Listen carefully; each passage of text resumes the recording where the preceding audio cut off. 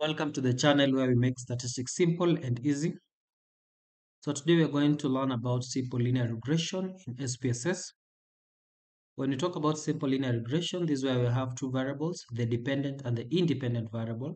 In our case, y here is the dependent variable and x1 is the independent variable.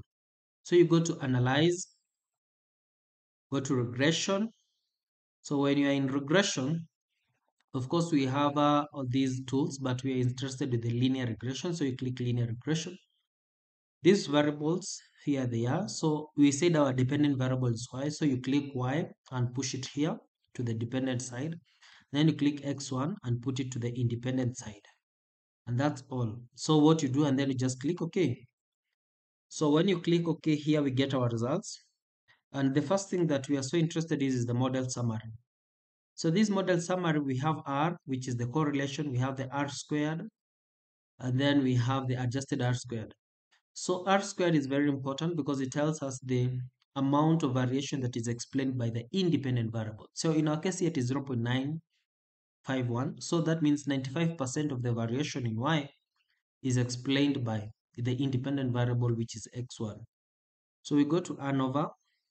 ANOVA, we are interested with these two columns, that is the F and the significance. So this sig is the p-value. So the p-value is 0.00 all the way to, we don't know how many zeros.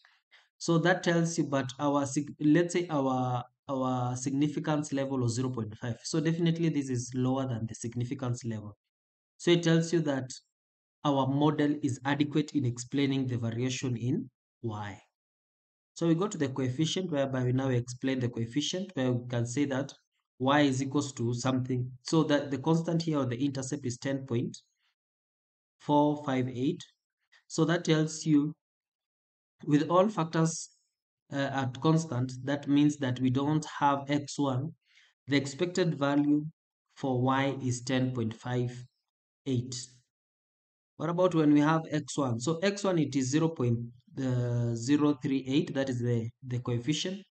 So it tells you for a unit increase in x1, it increases our y by 0.038. So, and of course, both of them are significant here.